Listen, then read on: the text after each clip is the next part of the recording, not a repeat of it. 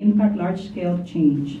Like Camden, there are places in America where the numbers of prisons built is determined by the number of Latino and African American children that are born. The life trajectory for these young people is best described as the cradle to prison pipeline. The term emerged to describe the overwhelming odds stacked against kids born in economically depressed areas with high levels of poverty and challenges that curtail the chances for success. Striving to advance knowledge regarding research, policy, and practical efforts to reduce crime in America, most violent cities, we hope that this discussion this morning will spark an important exchange. This event has been possible with the support from the Chancellor's Office, the Center for Urban Research and Education, the Center for Community Leadership, and the University Office for Diversity and Inclusion from New Brunswick. This is an important topic for the work happening on this campus. Let me invite our Dean, Christy Lindemeyer, to welcome you on behalf of our faculty and students and on behalf of the whole campus community.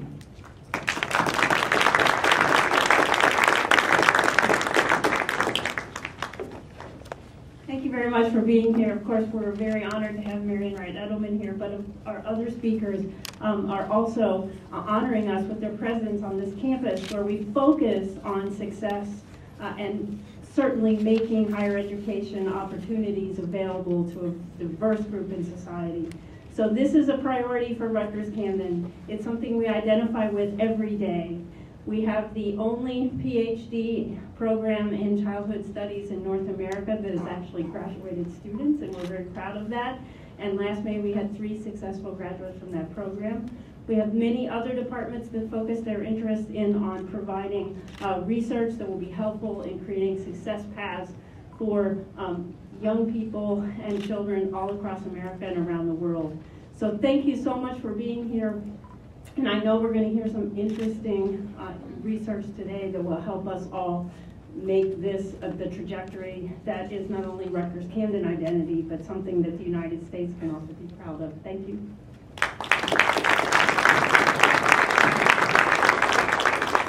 You know, we have very little funding for these projects, but you know, one of the things that I believe in is that when there's an opportunity, there's funding, and so I knew that I needed some funding for this project, and I'm so grateful to the Office of Diversity for the Rutgers University for coming through at the last minute for me. Let me introduce Dr. Jorge Shemen, our Vice President for Diversity and Inclusion, who brings remarks on behalf of the university president. Privilege and pleasure to be here and to bring you a welcome on behalf of President Barchi. As you may or may not know, the Office of Diversity and Inclusion for the university is not even a year old. This is our year of identity. This is our year in which we are pulling together the agenda for the coming years, and one of our first items was to support Gloria and her program because we're great admirers of what she's done and what she still has to do. A brief note on diversity at Rutgers. You may know Rutgers University in general is among the most diverse universities in the United States. In terms of the mix of students, it is the most diverse in the United States. But more than that, it has more programs focusing on some aspect of diversity than any other university. It is a great accomplishment, something we're proud of. We are promoting in our office a new social contract for the university, and a social contract that says if you come here, whether you're faculty, student, or staff, if you come here to Rutgers, we will accept you for who you are, period. Just as we expect you to accept others. And with that beginning, we think we can achieve the kind of inclusiveness that allows students and others to feel safe to speak their minds. Because when they do, we are all much better off. So, on with the show. Thank you all very much for coming. We're delighted we were able to be co-sponsors. So let me now introduce our distinguished panel. Dr. Heather Thompson will open the discussion with a general contextual understanding about the crisis of urban youth and its overpopulation in America at prisons. Through her research and the cultural historical implications of mass incarceration, she will be able to shed some light and relevance to this epidemic. She calls this a racialized crisis that finds its origins on the backlash to the civil rights movement. She will be followed by Scott Charles and Dr. Amy Goldberg from the Cradle to Grave program at Temple University. This program was established to educate young people about the physical, emotional, and social consequences of gun violence, while providing them an unflinching glimpse with the clinical aspects of this public health crisis. Our featured speaker, Ms. Marian Bright Edelman, will close the discussion. We're looking forward to hearing Ms. Bright Edelman's perspective as a founder and president of the Children's Defense Fund. Her, on behalf of children, is well known and has been the catalyst in launching national crusades to protect our most vulnerable children. She has been an important voice for children and for influencing policy at the highest levels to shift the ways in which our government and the private sector deals with children and youth that are growing up disconnected from prosperity. Her National Cradle to Prison Pipeline campaign to reduce detention and incarceration of youth has set this epidemic at the national stage. We're honored to have her here today. This is so incredibly important, as is the LEAP program, and I know that you're all here because you already know that. You already know how important this issue is. And nevertheless, I'm the historian on the panel, so I get to, I guess, remind us why this issue is so important and to give us a sense of what we're dealing with. And so what I've decided to do is to title my remarks, essentially, Why Mass Incarceration Matters. And that is to give us a sense of how do we connect the fact that we are in the world's largest prison crisis right now with this crisis of youth violence and the kind of traumas that our esteemed physicians on the other side of the table get to deal with every single day, and what so many community members and citizens of this state, and the state I live in right across the river, Pennsylvania, deal with. So what I want to do is to actually just begin by reminding us again why mass incarceration matters. And the first thing I want to say is it matters because it is absolutely historically unprecedented. That is to say, we have the largest criminal justice system in the entire world.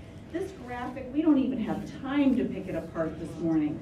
But if you're interested, I'm happy to share any of these images with you later. But what you can quickly see is we have more than 7.5 million people in this system in some form or fashion. 1 in 31 US residents under some form of correctional control by 2007. Now in my state, this literally meant, well, let me back it up. In my state, this literally meant that by 2011, we had 52,000 people in prison and 350,000 people in the system in some form or fashion. So needless to say, this means that we are a world outlier. It doesn't matter what country you pick. We have done what no other country has done in terms of locking up its population. As importantly, we know that this population is overwhelmingly racialized, right? We've heard the statistics. We know how many youth from the moment they are born are targeted for, destined for this criminal justice system. And yet, we don't spend hardly enough time as citizens, as voters, as community members trying to figure out how we might dismantle this, although I think that's really changing. So just to give a little background, mass incarceration matters because we've never had it at the scale, no other country has it at the scale, but it also matters, oh, and by the way, this has to do with the racialization. You ever wonder why it's so racialized? Look at these data from just marijuana arrests. You know, pick out, you can just see where I live, Pennsylvania. You know, who gets targeted for the same behaviors has a lot to do with who ends up, right, in the criminal justice system. But it also matters, not just because of its scope, not just because of its size, and not just because we've never had it this large. It matters because, in many respects, we didn't need to do it. And this is where the historian, the historical stuff comes in. Believe it or not, most people think that, well, actually, believe that most people think that we began this war on crime that led to mass incarceration because we were experiencing these catastrophic crime rates across the nation, right?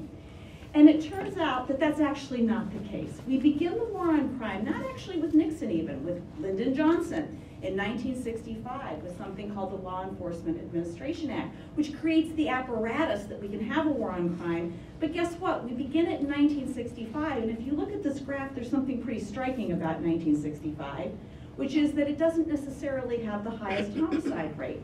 Indeed, it really didn't.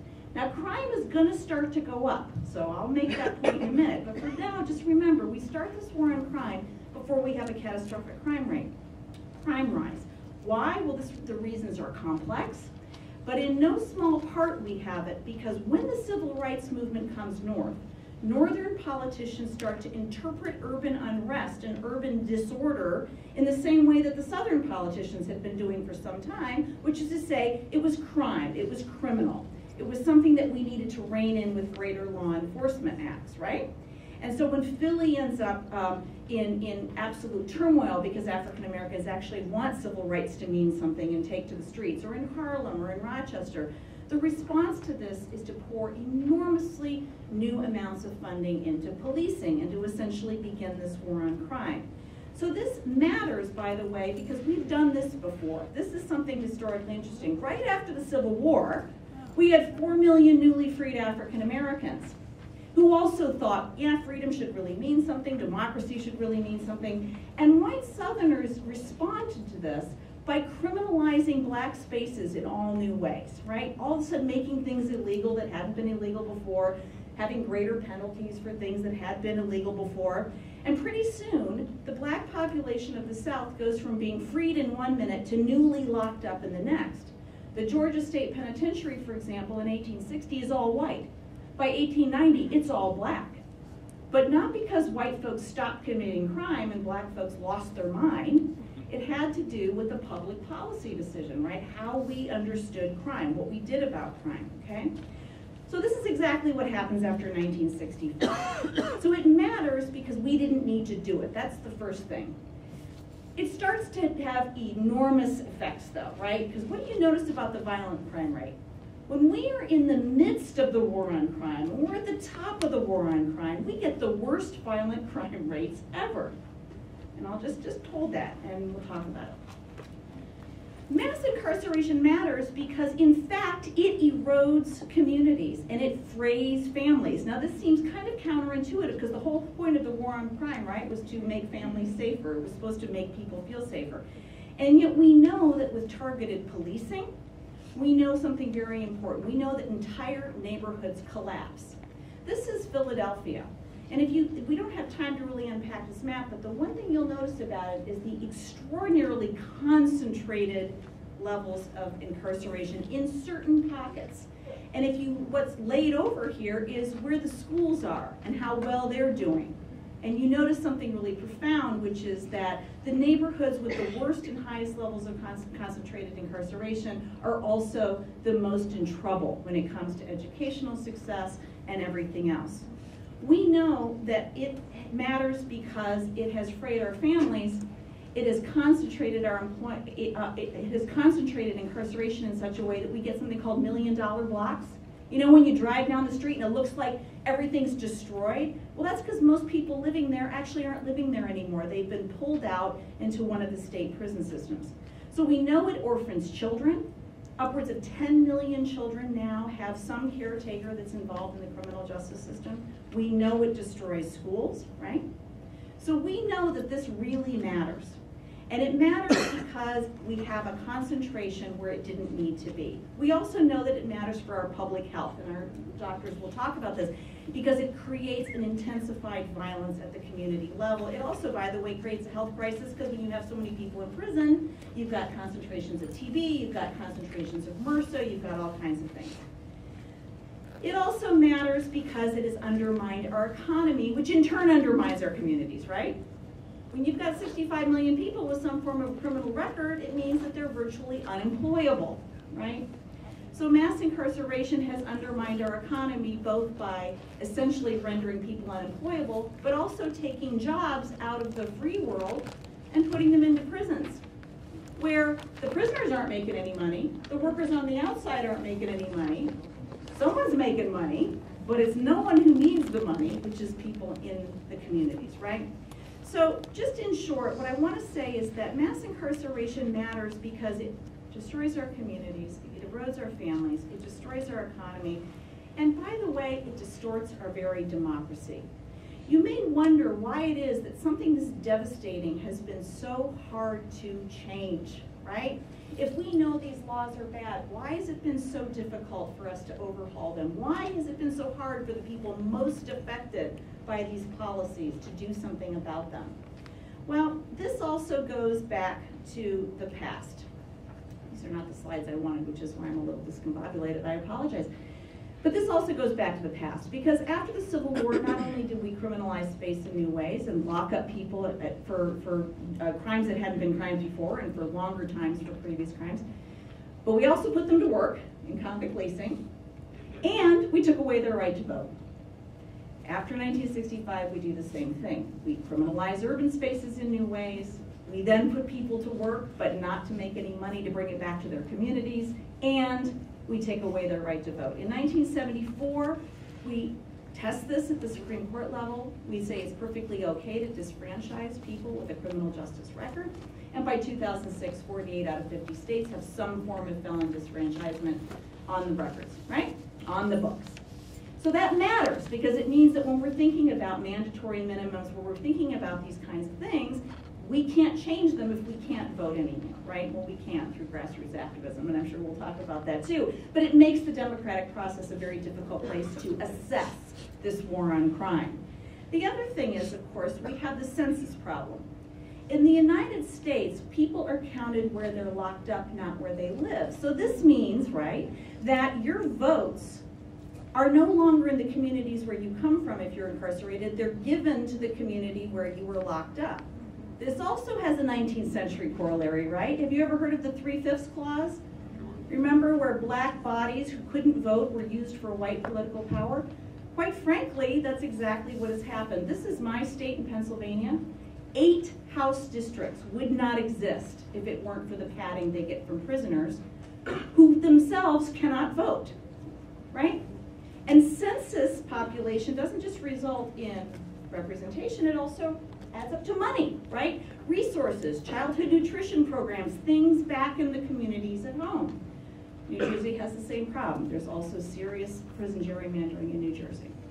So where does this all leave us? This all leaves us with, it matters because we have just created the conditions for urban violence.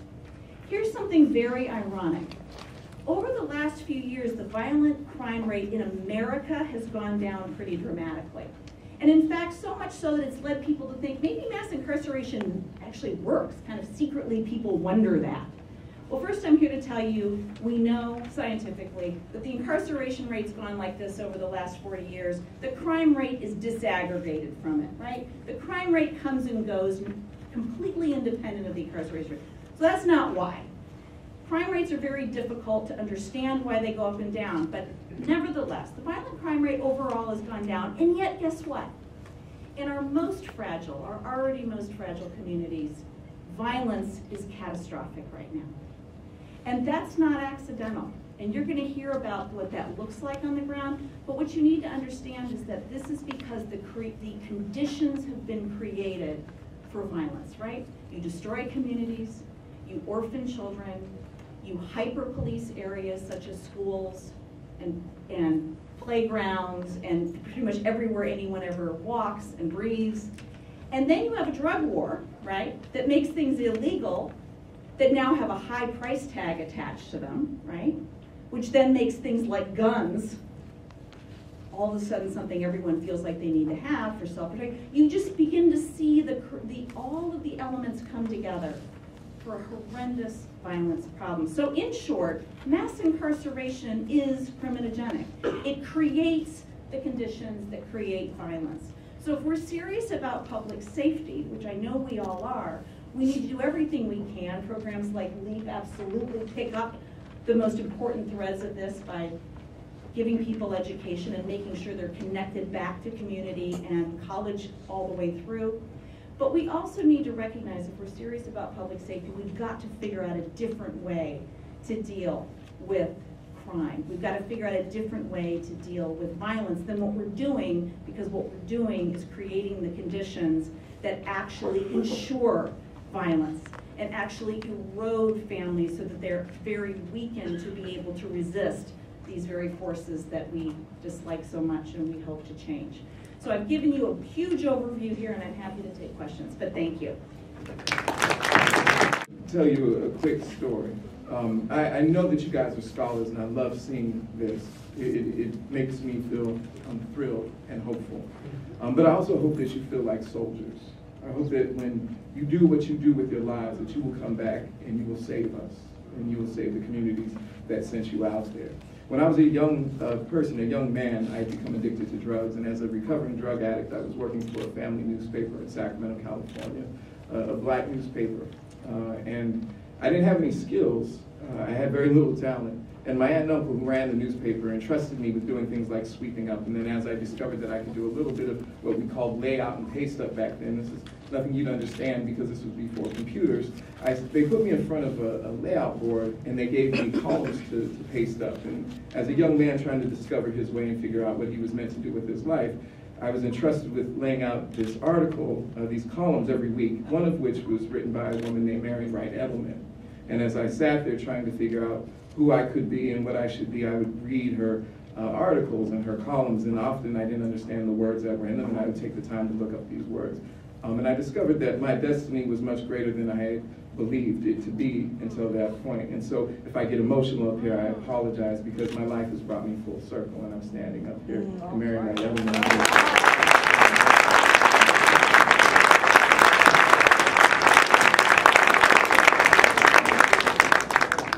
So in the truest form, and I hope you understand this in the spirit in which it is intended, that woman over there is an OG. I don't care who you know in your life that you think is courageous. Do yourself a favor and look up Marian Wright Edelman when you get home, and you will see the definition of OG.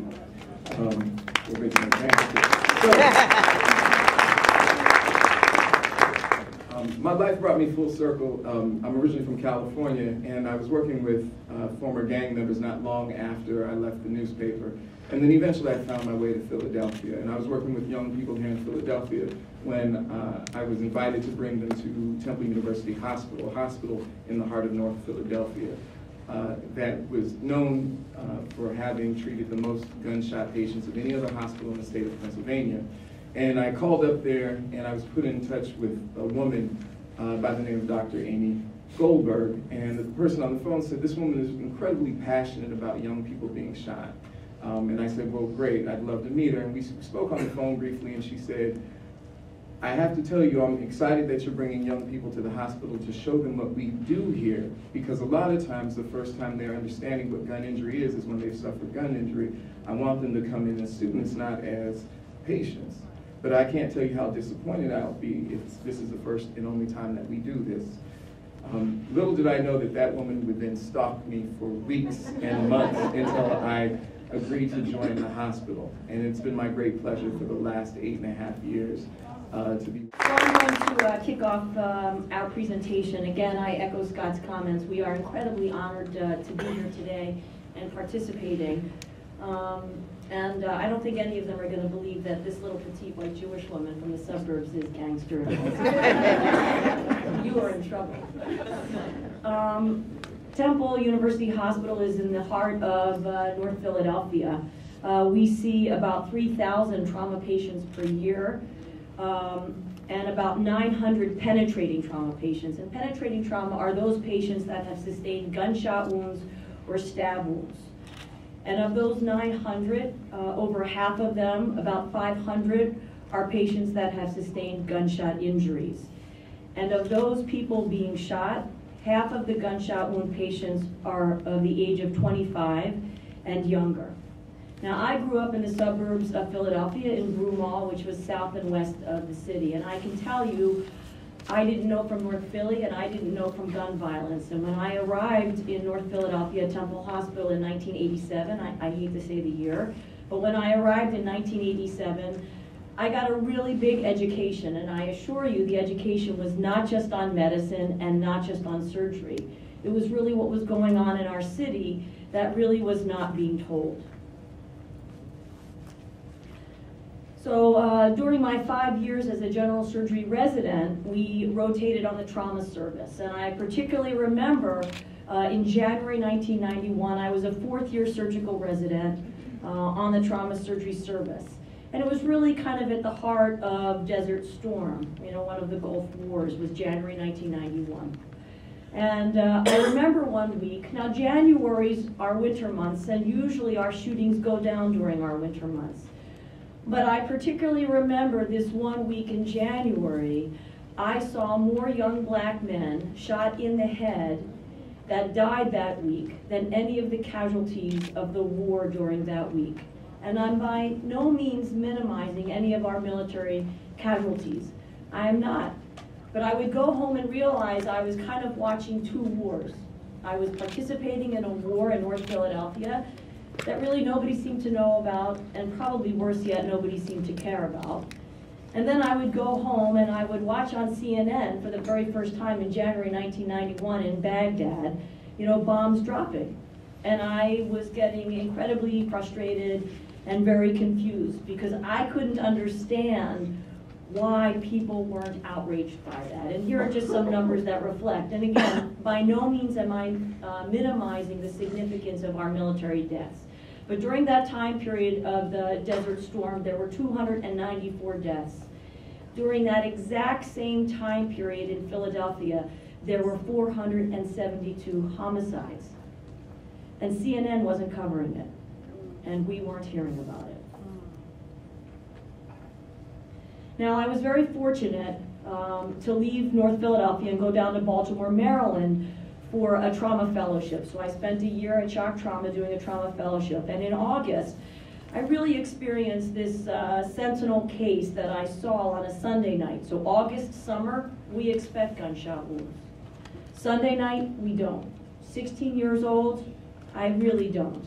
It was a Sunday night, and a 16-year-old young man came in, a boy, and he was shot, and he died in the trauma bay. And I did everything I was trained to do, and miraculously, and of course more with God's help than anything, we saved this young person. And embarrassingly, I was really proud of myself, very, very proud of myself, and not really understanding why I would become embarrassed. And ultimately, he left the hospital, and I saw him in the clinic. And I had said to him, it was kind of a Thursday in the middle of the day, and I was like, well, aren't you in school? And he was like, no, I'm not in school. And I then realized that my operation was really pretty insignificant, that in really the long look of life, I'm not really so sure I had extended his life expectancy. I had patched him up and sent him back out into the community, the very community that got him shot. And I was overcome with embarrassment that I was kind of celebrating my success of taking care of him in the hospital, but I really didn't ensure that he was going to go to college and he was going to graduate and he was going to change his life. And that was a real eye-opening for me. So as I said, I got to Temple Hospital in 1987, and this is just some data from January 1, 1988 to the present. So this is about 6 months after I arrived in North Philadelphia. And there have been 7,500 gun deaths in Philadelphia during my time period in North Philadelphia. And these dots on this map represent deaths, gun deaths. They don't represent all the people that are getting shot. These are just the deaths. So, from 2002 to 2013, more than 19,000 Philadelphians were shot. Now, the dots that we see on maps are dots on maps, but all these dots have faces, and all these dots are people. So who are these people that are being shot? Well, 80% of them are African Americans. 92% of the victims are men. And 50% of gun victims were between the ages of 14 and 24. Now, I assure you, I wasn't worried about getting shot when I was growing up in Broomall, in my little suburb. So gun homicide is the leading cause of death for young African American men in Philadelphia. Black teens age 15 to 19 are 20 times more likely than their white peers to be killed by a handgun during an assault. All things that I just never had to be challenged by. Between 2002 and 2011, nearly 1,200 Philadelphia shooting victims were 19 years old. We're just looking at 19 years old during that time period. So if you are not outraged by kind of the loss of our moral compass as a society, well, the financial numbers don't look so good either. But again, we shouldn't necessarily need the dollars that it's costing us to take care of patients to get our outrage. It should just be dots on maps that are people and real people. So until last year, at least 1,500 people have been shot annually in the city since 2002, 1,500. In 2006, more than 2,000 Philadelphians were shot, and that was the year that Scott and I started Cradle to Grave. The average cost of a gunshot injury in the United States is $60,000, and the majority of gun victims are uninsured, aren't paying, have no insurance to pay for all of their injuries. Taxpayers pick up about 80% of gunshot injury costs. Now the good news is that over 80% of our patients that are shot survive. Now on face value, I guess that would be really good news. Except what Scott's going to show you and what our Cradle to Grave program is all about is that sometimes surviving is not really such a great thing. And if you're paralyzed from the neck down or paralyzed from the waist down or not really being able to go back into society, it's not really great to say, I survived my gunshot. If we look at really the cost over years, and if we just look at those nearly 1,200 19-year-olds that were shot, what is the cost to society during this time period? So if you apply the estimated $60,000 it costs to treat gunshot patients to the over 80% of Philadelphia, again, just the 19-year-olds, the 1,200 19-year-olds who were shot and survived between 2002 and 2011, it cost the Pennsylvania taxpayers nearly $47 million. The numbers are staggering. Nobody cares about the numbers. And more importantly, there seems to be no moral outrage. Now I will take a moment before Scott starts and say that without Scott, I would just be an incredibly frustrated trauma surgeon in North Philadelphia, having all of these feelings and not really knowing what to do with them. And I am thankful that we met and that we are able to do this, because I can tell you, I don't think I could just go on seeing patients shot every night up there. I don't think I could have lasted all this long. So Scott, take it away.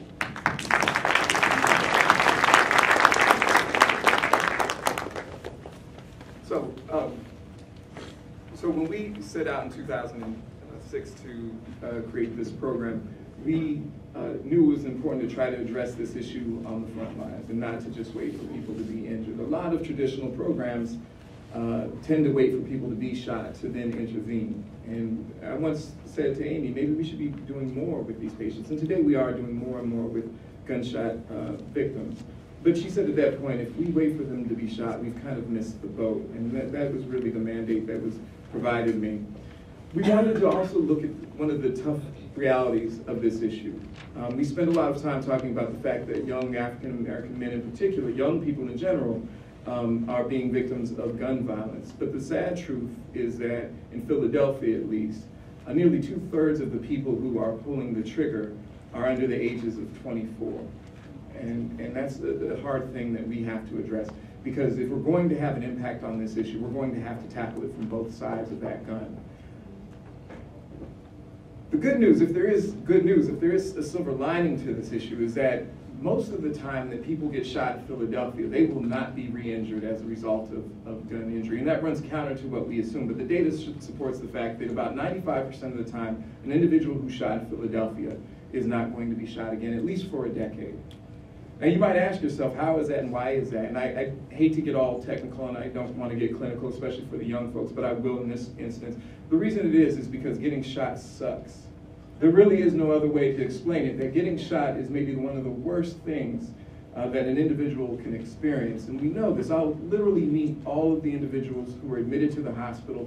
And in my time at Temple University Hospital, There have been 4,000 people who've been treated for gunshot injuries just in our hospital, just in North Philadelphia, and just in the last 8 years. The one thing that we hear time and time again from the gun patients, these are the two primary sentiments that are expressed by those individuals who will survive their gun injuries. One is that while they're in the trauma bay, they will yell out, "I don't want to die, please don't let me die." And that is, it sounds nothing like the sounds and the braggadocio that you hear in hip hop culture that suggests that I can take it like a soldier, or that, it was no big deal. What you hear them say is, "I'm scared to death." Unfortunately, by the time they go home, they have to rearm themselves, they put that armor back on, and they convey the notion that they took it like a soldier. The other thing that you hear when you're in the room quietly having these conversations with this individual is that when I ask them, "Is this what you thought it was going to be?" they will tell me, "I would not wish this upon my own worst enemy." And we wanted to take that message and deliver it to folks before they had to be injured themselves. And so we understood that the first-hand experience of being shot is a potent way for victims to learn the lessons attendant gunshot injury. The problem is that this education is incredibly costly to the individuals, to their families, and to society as a whole. To continue teaching it in this manner, so we decided to then bring potential victims and perpetrators as close to this reality as possible so that they might learn its lessons vicariously and leave the hospital with a greater appreciation for what it really means to either shoot somebody or to be shot. See, when we're here in this room and we're dressed nice and we're sitting in this polite place, we were talking about an idea, and that idea is gun violence. But I guarantee you, what we have in mind is nothing like what we see inside the hospital. And I think that that's a problem. We wanted to tell the reality of this experience. Now, we're not the first people to want to tell the hard truth and depict this issue graphically, or to depict the public health crisis graphically as a way to change attitudes about this health crisis. You might have seen this commercial. It was all over the TV last year, and that's because in 2012, the CDC, which has been reluctant to fund gun violence prevention approaches, decided that they were going to address the issue of smoking. And they committed $54 million to a smoking campaign that had basically the same kind of idea that we had, which is to tell the hard truths about this reality. We've not gotten any money from the CDC to do this. We have very little money to do this. But one of the encouraging things is that, according to the CDC, as a result of their money that they invested, more than 1.6 million people, as a result of showing graphic images, decided to try to quit, and more than 100,000 people quit successfully. We think that that's encouraging. So I want to take a moment to tell you a little bit about the program that we do, and then I'm going to turn it over. But I want us to talk about this issue, again, not just in polite terms, but to talk about what this really means. As Amy said, these are not just red dots on a map, but these are people. We tell the story of a young man named Lamont Adams, and we decided to tell Lamont's story because he's a young man that grew up about 1.5 miles from the hospital. And he was born December 10th, 1987, here in Philadelphia, raised by his grandmother, who loved this child as though she had birthed him herself. They were constantly together. He was bright, charismatic, he was loved by all, but he got into some trouble with some guys that he had grown up with. We're never going to know exactly what the cause of this situation was. Nobody would ever tell the truth about this, but what we do know is that on September 22nd, 2004, Lamont Adams, at the age of 16, sat down with his grandmother, Jenny Clark. And as they ate dinner, he took a pen out of his pocket and quietly on a paper napkin, he began to write his final words. Lamont would write the words, "Lamont Adams, son of Deneen Adams and James Edward Mathis, is gunned down in North Philly." And he would fold up that note and slip it beneath his plate. And his grandmother, Jenny Clark, as she found this note, confronted him and he reassured her that he was okay, but he was not okay because 24 hours after he writes this note, he will leave the house for the last time. Lamont will leave the house and walk about a block from his house to the intersection of 26th and Cambria, where, according to witnesses, he must have heard the footsteps because he'll glance over his right shoulder momentarily before a young man who's 17 years old, who himself grew up in the very same neighborhood as Lamont, who himself had not a tremendous life up until that point, pulls out a .40 caliber handgun and he shoots Lamont 14 times. The reason we want to tell Lamont's story is because we know Lamont's life, and we're able to bring Lamont to life so that just as you might be feeling right now, the young people have an appreciation for a real life that was lost as a result of a real act of gun violence.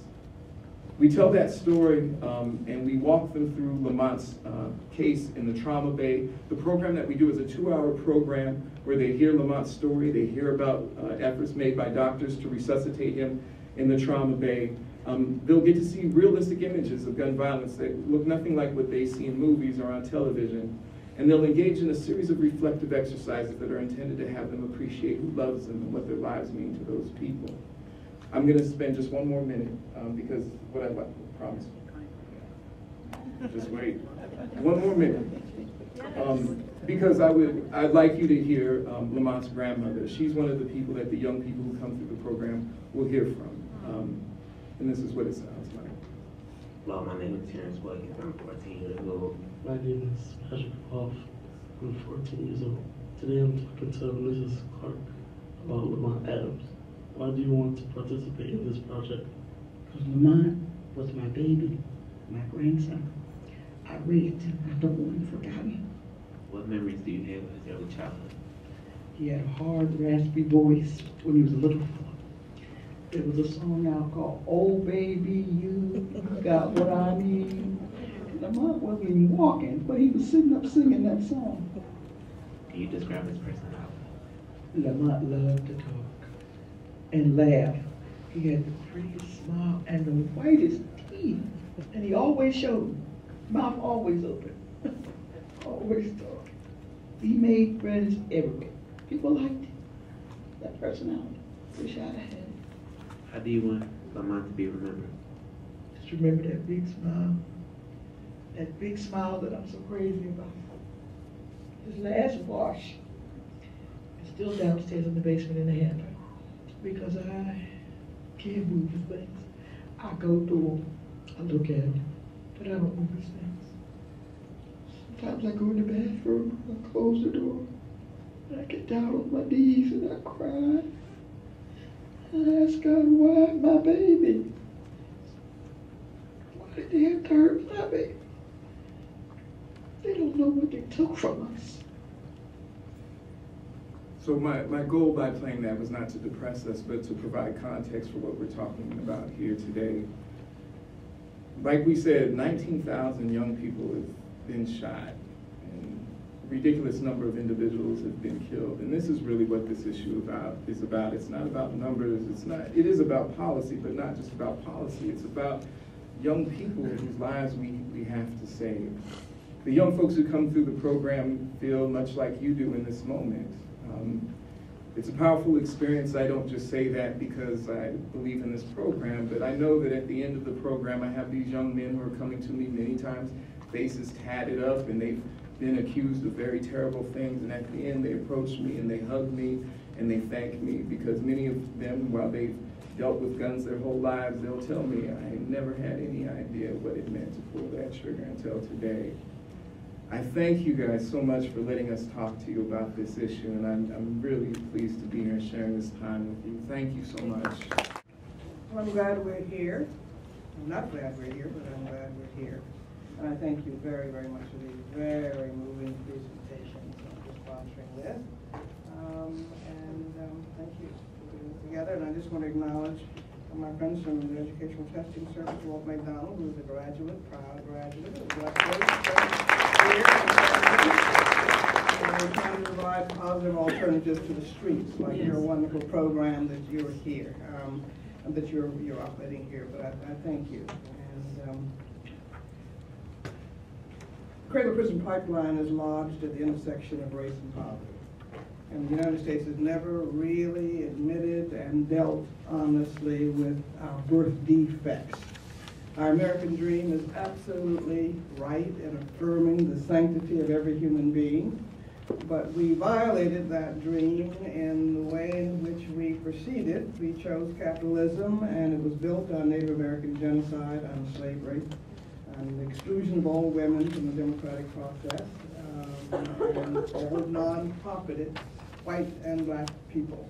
And our struggle over the last hundreds of years has been to kind of overcome those defects. But we need something that's equivalent to the truth and reconciliation process in South Africa, when you can't cure sickness until you really deal with it. But race is still alive, and one of the things that I think is so valuable about this conversation is that mass incarceration and the cradle to prison pipeline, in my view, is becoming the new American apartheid, or the new American slavery, and we've got to wake up and see what is happening, because until you confront and understand your history, you will be at risk of repeating it. And so this is a very important discussion.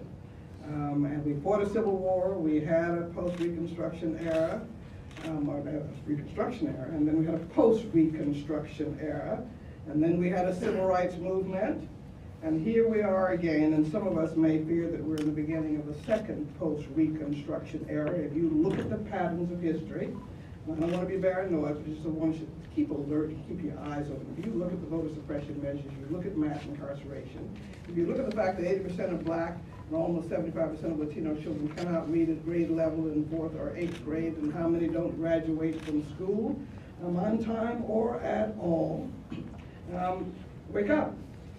And we're in great danger, and we've got to be alert, and we've got to fight back. And this thing that is lodged at that intersection of race and poverty, which is sending 1 in 3 black boys, 1 in 6 Latino boys to prison, is one piece of what appears to be a very dangerous backwards trend, even in the midst of progress in having a black president in the White House. What's going on underneath, and with the money in our system and the control of the political process, and with, it's wake up. And so this is a very important thing to do and to understand. And secondly, we've got to come to grips with the culture of violence in America, because it's been here from the beginning. And you see now, the rise of NRA. We don't get research out of CDC because NRA blocks it. And that's one of the big things on our agenda. The Institute of Medicine and others are trying to begin to get, a public health approach to gun violence, but, we'll see. But if everybody thinks that the NRA will block any significant research in this area, but we've got to figure out how to do it, because it is a fundamental public health issue. But they have blocked that like they have blocked many things. I'm just going to lay out a few just horrible, because we do have to deal with race and poverty and violence, which are historical, cultural things that are always underneath the surface, and you've got to deal with that. But let's just deal with some of the gun violence facts, and you've heard them for Camden, you've heard them for Philadelphia. But the United States has as many guns as people. America's military and law enforcement agencies have 4 million guns. Our citizens have 310 million. And we know about this constitutional right that's come out, even though it misinterprets what the Supreme Court has said. The NRA is back on the rise, and while we are proud in the aftermath of, proud in the aftermath of Newtown and all the things that go on every day, because a child or a young person is killed or injured by a gun every half hour. And many of our babies are living in toxic, they are living in war zones. And we're far more dangerous than being in Iraq or Afghanistan. We'd be much better off. But we've got to deal with this culture of violence. But our manufacturers is money, too. American companies manufacture enough bullets each year to fire 31 rounds into every one of our citizens. It's a big business. And the gun manufacturers, and a child or teen dies every 30 minutes or is injured. They die every 3 hours and 15 minutes, and I just admire the courage of being able to confront this day after day. I have a nephew who's a shock trauma surgeon, and I don't know how you all do it, but God bless you. And I just hope you will hang in there, but we've got to prevent it. Guns are the second leading cause of death among our 1 to 19-year-olds, and the number 1 cause, as you've heard, among black children and teens. And I just will give 1 or 2 more figures on that, because I've been trying to say to the black and Latino community, wake up. And don't be a victim of folk who are making money at the expense of our values, at the expense of our lives, at the expense of our children.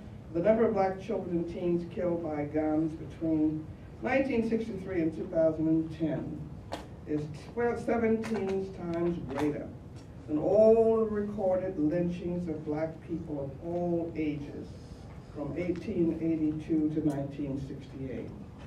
Where is our anti-lynching movement? Where is our stop these gun deaths in our country? And our children are terrified.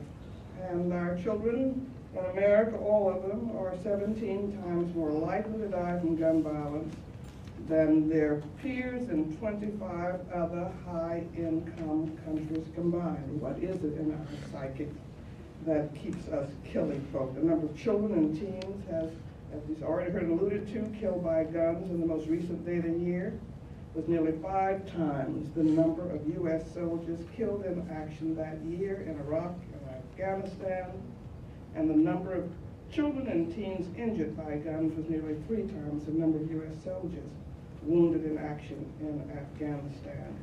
And I will not repeat the figures you've already heard on Camden and Philadelphia. We know what the impact of gun violence is on children, on families, on communities. Our children are really just terrified. And they're living in toxic zones, and we've just got to wake up and we've got to stop it.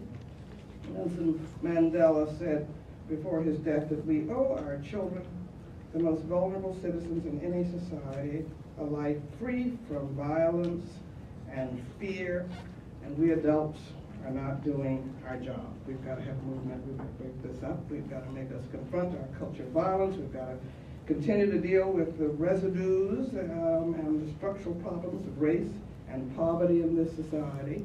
And we've got to create a movement to overcome it. I don't know what it's going to take. I don't know how long it's going to take, but we've got to commit to doing it. And young people are going to be key. And while in the earlier era, as a child of the civil rights movement, it all seemed impossible, you make the possible possible, the impossible possible, by just going out to do the right thing, begin to raise your voice, and providing alternatives to the streets and grabbing these children. We've got to have a new movement. And it's going to take courage and persistence, and movement building is not something that happens overnight. It's not a job for folks who just want to sort of be here. It's not a press conference. It's hard, discouraging work. It's planting lots of seeds, realizing that many of them are going to dry up, and many of them are going to kind of, not go anywhere, but you keep planting those seeds, and one day you'll see change happen. It's a challenge for marathons, but we are at an era where we have to have that next transforming movement if we are going to be America, and if our children are going to find safe havens and realize the promise of this country. So I'm so glad all of you are here, and I'm so glad that you all are hosting us here. And I'll be telling you the story very quickly before I get into what I want to talk about, the culture of violence and the history of violence, before we got in the Cradle prison pipeline. I was a civil rights lawyer. And I always understood that being a civil rights lawyer meant more than winning your case in court. We could desegregate the schools, but if the next day your plaintiffs or your people were thrown off their plantations, didn't have anything to eat, you couldn't say, well, I won that case, and let's move on to the next case. And one of my favorite plaintiffs was my last day in Mississippi, last weeks and months in Mississippi, and when we heard me talk about this year, we talk about May Bertha and Matthew Carter. Miss May Bertha Carter had 11 children, but they wanted their last 8 children to have a better life than they did, and they realized if you didn't have an education, you could not have a chance in this country. And she wanted her children to have a better life, and that's the promise of the American dream, and it's dimming for the next generations coming behind us unless we build this transforming movement that we're going to build together. And she came to me and she said, I want you to sue to let me exercise my right to exercise my freedom of choice, to go to school, send my children to school in previously white schools. This is many years after Brown. It was about a decade after the Brown case. And I said, yes, ma'am, Miss Carter, but you know what this is going to mean. It's going to mean a whole lot of stuff in your family's life.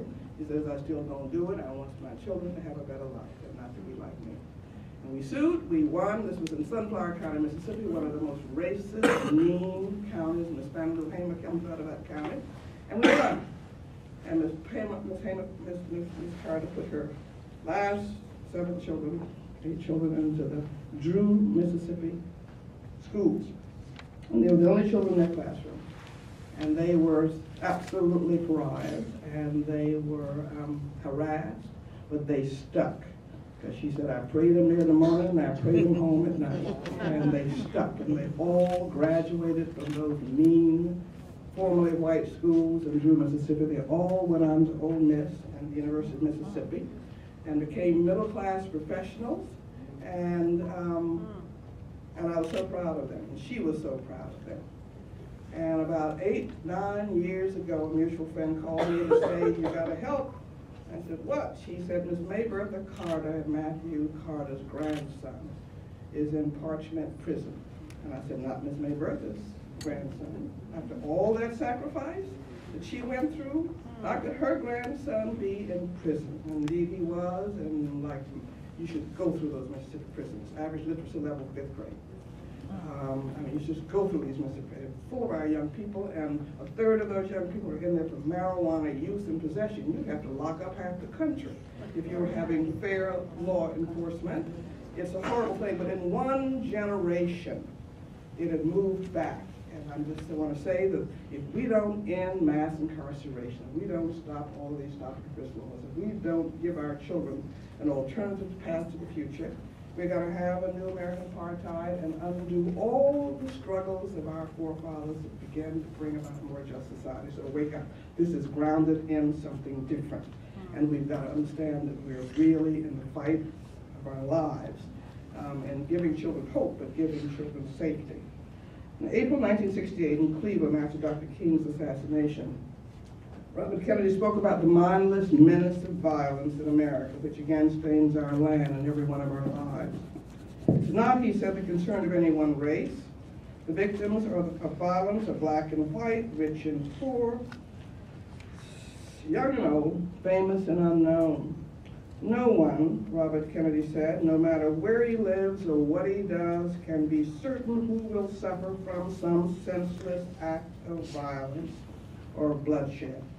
And yet it goes on and on and on in this country of ours. Since Robert Kennedy spoke, he and 1.3 million other American men, women, and children have been killed by guns, and none of us is safe anywhere. And I don't know how much it's going to take to give us that message, whether it's Newtown or Aurora or Columbine, and we just keep going back doing business as usual.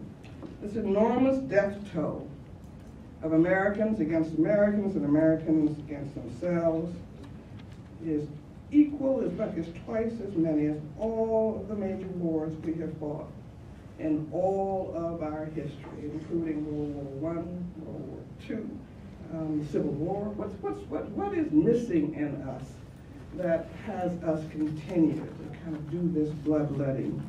But most shamefully, this massacre of recent children and the children that we lose day after day to gun violence, it just doesn't seem to stop. But it is not new. We get shocked because it's middle-class white kids in Newtown, but it's relentless menace, day in and day out. It's underreported, it's unreported, and it has snuffed out the lives of countless children, and we've just got to confront it. What's happened to us? That we can kind of just take this in to our regular day life and move on. And this morally unthinkable internal war that afflicts our children and all of us becomes routine. Our children 17 to 17 times, our children under 15 are 17 times more likely to die from gunfire than their peers in 25 other industrialized countries. What is it in America that makes us so different in allowing this kind of gun carnage day after day, week after week, and year after year, and not even our young children are exempt? I'm going to do a piece in the HuffPost this weekend, maybe next week, on New Orleans, where there is a little casket of a little baby, and another 2-year-old is looking over the casket, and a picture of a 10-year-old who we've done a column on the class who has been shot twice in the last couple of years. What is it going to take for us to care and to say enough? And I don't know, but I just think we have to keep at it. You keep telling those stories, you keep doing that work, and you keep holding these forums, and maybe we're all going to decide one day it's enough and we're going to stop it. But you know, epidemic child and family poverty, and economic inequality, and racial intolerance, and hate crimes, and rampant drug and alcohol abuse, all kind of feed into it, but we just have a popular culture that also sells violence everywhere. I mean, you cannot cut on your TV, and we need to cut it off. And I know that you've got the internet and all this other stuff, but the message of violence is something that's entertaining, and that's what we let it do. It's everywhere. And again, how do we begin to penetrate it? I don't know. And how do we get counter messages, and how do we begin to give children a counter sense of what's valuable in life? But I think you put all the things that are going on and the carnage that's going on together, and I think we're in social and we're facing the social and spiritual disintegration of American society that we care about, and that we've got to just figure out how we're going to change it. I mean, I don't think there's any bigger crisis that we face, and it's harder to build movement these days. You can't, with 10-second ads and so many different messages, you can't deal with complexity, and it's very hard to get a message out, but we've got to figure out how we're going to do it person by person, institution by institution. So thank you for what you have done here today. I can't imagine what God thinks that we let our children in the richest nation on earth go hungry, go poor, go uneducated, go hopeless, and go unsafe. And I think that we've got to change it and do something about it. What we're going to do, I think that first we're going to have some common sense gun safety laws. It's going to be very hard. The NRA and the gun manufacturers are more powerful than ever, but let's just don't back down. And let's do not go and shop in places that sell assault weapons. And I'm not, I mean, I don't go to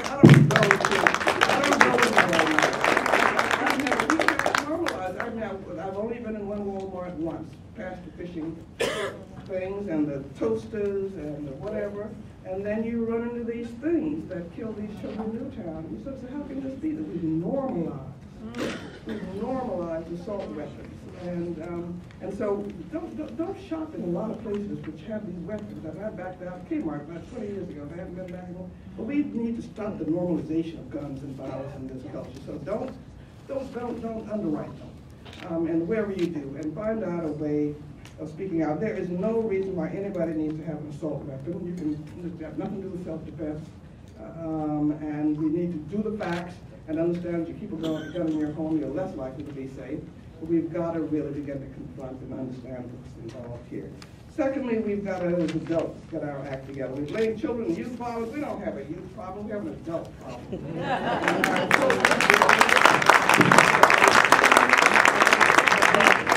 It's adults who manufacture, market, and profit from the guns that have turned our neighborhoods and schools in many areas into war zones, and the blood of our children into profit. It's adults. It's adults who finance and produce and direct and star in movies and television shows and music that have made graphic violence ubiquitous in our culture. It's adults who abuse children more than children abuse each other. And if it's wrong for adults to abuse children and to engage in epidemic abuse and to kill the majority of our children, we have got to begin to confront this in our institutions and not turn our backs to it. And adults need to begin to be adults that exercise responsibility and are worthy of being followed. And it's adults who have taught our children to look for meaning outside rather than inside themselves, teaching them, in Dr. King's words, to judge success by the index of our salaries or the size of our automobiles rather than the quality of our service in relationship to humanity.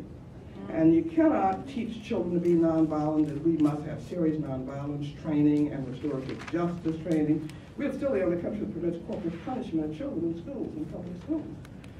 How are you going to teach children not to be violent by being violent? And I grew up in an era where we were beat as children in schools, but it is still permissible. We've abolished it technically in prisons, but it still goes on. We're a violent society. Why are we such a violent society? And how do we begin to talk about alternative ways of doing that? And obviously, I hope that the point that's clear is that none of us are safe anywhere. I was very moved by a father in New York some years ago who had only one son, and he loved that boy and tried to do everything for him, but he was so worried about Harlem, he decided he was going to move into the suburbs. And he moved with his only child out to the suburb, and as fate would have it, the child became a victim of random violence and was killed. And he was absolutely distraught. And one of his friends told him that you did everything you could, and you shouldn't blame yourself. And the father correctly responded, I didn't do everything I could because I didn't pay enough attention to other people's children. We are all in the same boat. None of us is safe anywhere. And it is all in our self-interest to get all these guns that have no purpose other than to kill and hurt other people off the streets. This is not about safety in your home. It is up to all of us to make sure that every child has hope and has a stake in this society. Many children, countless children in America, are dead on arrival economically in America's economy. They are born without prenatal care, without the kind of, often with a depressed or a drug addicted or alcoholic mother, without parents who are able to meet their children's needs because nobody met their needs, with poor education. So we have got to make sure that every child has a healthy start, that there's prenatal care, that we're providing supports in home visiting, and that we're giving these children a chance to get a foothold in the society. And we had to work on one thing this year, is that we've got to get an early childhood system of high quality in place.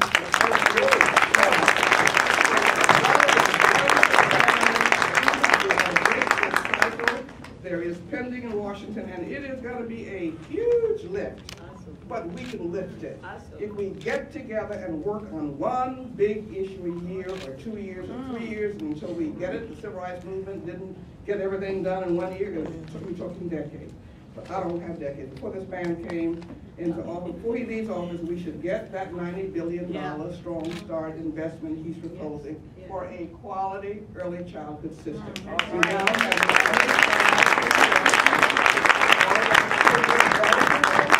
health care, you now got to enroll them, and all the schools need to be enrolled. We have meetings with school superintendents right now, Haley, how the schools can help enroll every child in Medicaid and CHIP.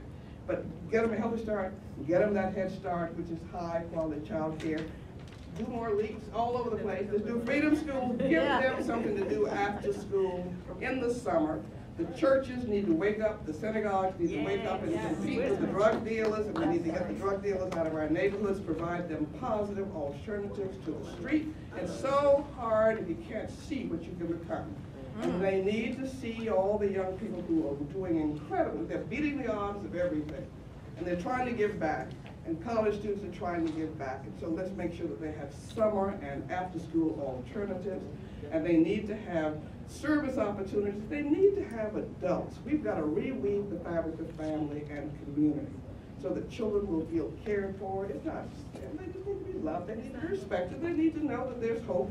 This is about hopelessness. Hope is the best contraceptive. Hope is the best alternative and the best. Hope's got to have meat on its bones, and that means jobs. It needs the sense that there's a future out there, that you're being educated to seize those jobs. And while I want everybody to go to college, I also want them to go to career. We need to have, everybody can have a job in the richest nation on earth. And we need to develop priorities and values of our nation. Get involved in the budget discussion. You go look at that obscene Ryan budget that has been released yesterday. I mean, you got to give more tax cuts to the top 1%, and you got to cut children's health, and you got to cut. Speak up. It's time to be really angry, but constructively angry, and just to say we don't want our children and grandchildren to have to live through and do these things all over again. So my basic message is movement time. We have a lot of power in our hands, and we should just put that power together. We know a lot. We know what the research shows. We know it's just common sense what children need, and we just need to move wonderful models like what you have done to scale. And I can't thank you enough for the leadership that you've been providing and for what this university is doing. But every child deserves a chance to live, deserves a chance to be educated, to learn to have a chance to really reach adulthood and to contribute and give back. And that's what our task is. We can do this. The civil rights movement was a miracle. They had far less money and far less resources and a whole lot of raid against them. But look what they did with nothing. What is our excuse? We're not putting on this next So excited and energized after this presentation. I was in tears, and then all of a sudden she just picked me up because, you know, this work is about that. And the beautiful theme that came out of all this forums have been movement. We got to start a movement. And you just, you know, I just heard the word again. And I just think that the work that we're doing here in the city of Camden, that we started 20 years ago with LEAP and the children, it started because of violence. It started because I came to North Camden to do my internship. I'm not here from the city, I'm from South Jersey. And then I went to New York to school, and then I went to Boston. And it was when I was in Boston that I was recruited to come to Camden. And I did my internship in North Camden, and I started a program with youth in North Camden. And I was there for 2 years doing my internship before I graduated. And one of the kids that I got out of juvenile delinquency, who was just ready to go back to school, and I had spent 2 years working with him, was shot and was thrown behind North Camden in the 6th and Erie Community Center. I was devastated. I said I was ready then to change the world, and I was so upset in her that I decided to take the train, and I was going to change my life. And I was going to go back to New York, and in the train, in the speed line, I met the Dean Katz. From here, I didn't know, a Jewish guy sat next to me, he said, "Why are you crying?" I said, "I just lost one of my kids and I'm leaving the city. I can't do this anymore." There was ASCAM, the mayor was indicted, it was a mess here.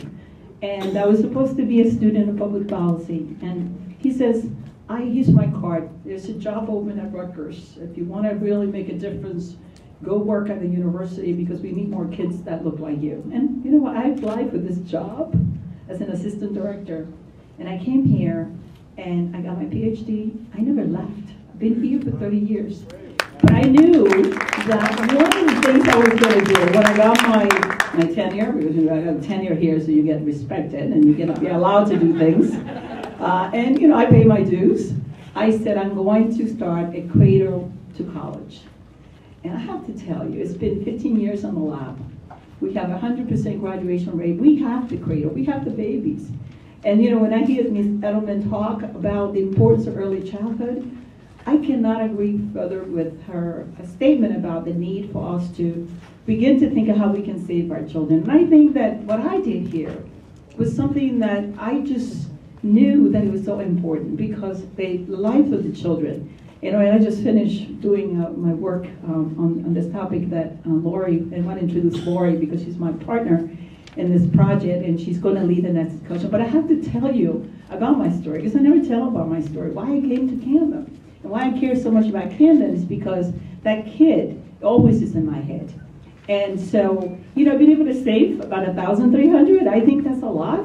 But I think we got to save all the children. And so certainly thank you for inviting me to upscale the work. I'm really ready to do that.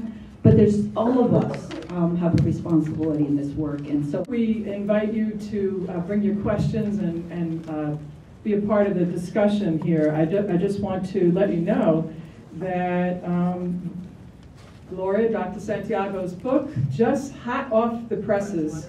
This is a book that she's worked very hard on to tell the story of the LEAP Academy and what it took to try to bring her ideas and her passion to a new model of education.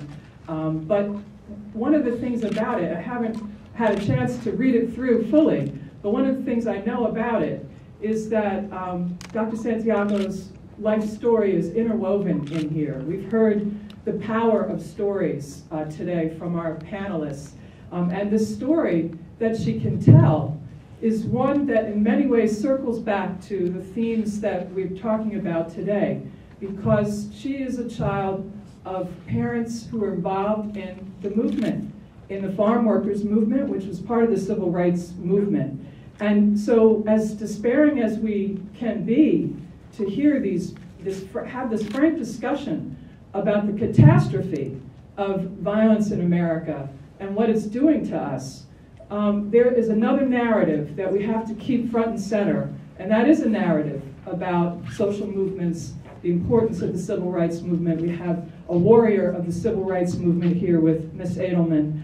We have models of very dedicated people who are spending their lives working on this, and that's what it does take in the movement. So I want to encourage you to pick up the flyer for the book that's out front, because, I'll hold it up here. You can go ahead and order the book now, And if you do, the proceeds from the book will go to the Rutgers Leap Alfredo Santiago Endowment Scholarship Fund, which is part of the whole project that Gloria has created to do that cradle to college model that she has talked about and is exemplified in the Leap Academy. So I want to encourage you again. It's a wonderful story. It's part of the effort, I think, to try to begin to scale up a model, and it's going to show you about the deep human commitment of love that is always part of the great social movements that has to be part of what we do going forward.